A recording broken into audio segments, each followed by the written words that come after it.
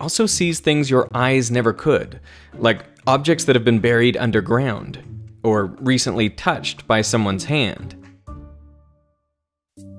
The last advantage of thermal imaging is its unbeatable range, even better than the military night vision goggles. We set up a distance test hundreds of meters away from the tower to compare the infrared cameras against the PVS-31As. To the naked eye on a moonless night, this is what someone holding a cigarette lighter looks like at that distance. This is how it looks through the night vision goggles, and this is how it looks through the infrared cameras. To get even more subtle and remove all direct light, this is what a person checking their phone looks like in those conditions.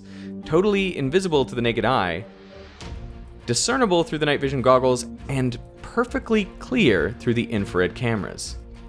But thermal imaging has its weaknesses as well. It's a digital system with motion delays just like active illumination. Thermal imaging goggles aren't popular because high-quality infrared cameras are too big and too power-hungry to be portable. And since they only detect thermal radiation, they can't even see lettering on signs, for example. This is looking at it in the infrared. EFPTOZLPED. Anything that is visible solely due to the way light reflects off it is invisible to thermal cameras. EDFC, I don't know what that is. ZF or ZP? Currently, there is no one best type of night vision. They all have trade-offs between things like resolution, delay, light situation, concealment, and portability. The entire history of night vision has been driven by trying to minimize these trade-offs. The first night vision technology, known as Gen Zero, was developed for sniper scopes during World War II and the Korean War. They used active infrared illumination, much like the commercial night vision goggles of today. Then Gen 1 night vision was developed for the Vietnam War. These used basic image intensifier tubes with just a photocathode and screen, no microchannel plate. They stacked 3 of them together in a row, making them extremely bulky and distorted to look through. But the resulting scopes were sensitive enough to operate just off light from the moon and stars, giving them the nickname Starlight.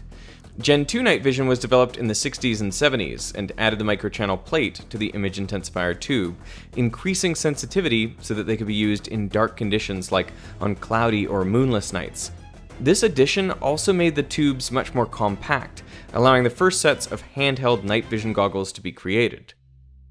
The last generation, Gen 3, became available in the late 80s. These changed the photocathode material into the semiconductor gallium arsenide in order to better convert photons to electrons. They also coated the microchannel plate with an ion barrier film to increase the life of the tube from 3,000 to 10,000 hours. Though there hasn't been an official new generation of night vision goggles in over 30 years, researchers are constantly working on new improvements. Some of the basic research aspects that I can talk about are looking at how to extend the infrared regime of the detectors overall, looking at areas to have devices that can see farther into the infrared with less noise than what we can today. How did you get into night vision goggles? I was in the Marine Corps infantry in early 2000s, and we still used a similar model as this one right here in Operation Iraqi Freedom. That was one of the actually driving factors of why I got into this field. I was using things like this that were good but not great. You know, they could have been better. We were also using infrared systems that were not good at all, and so kind of using those in the field and feeling like, you know, asking that question to yourself, why is it not better? And the value of night vision extends far beyond the military. What sort of applications would people use these goggles for? Search and rescue, or places where maybe there's not power, it's too dark to see, and you want to be able to do things quickly. Thermal imaging has grown to become an entire industry, with infrared cameras used in everything from firefighting to building inspections to medical imaging. And the microchannel plate, first developed for night vision, now sits aboard space telescopes like the Chandra X-ray Observatory, helping us discover the hidden world beyond what is simply visible by eye.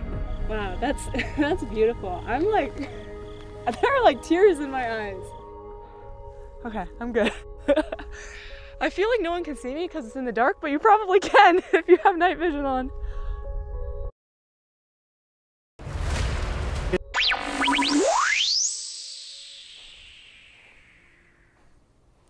testing this night vision technology perfectly illustrates how there is no substitute for hands-on exploration to truly appreciate new innovations.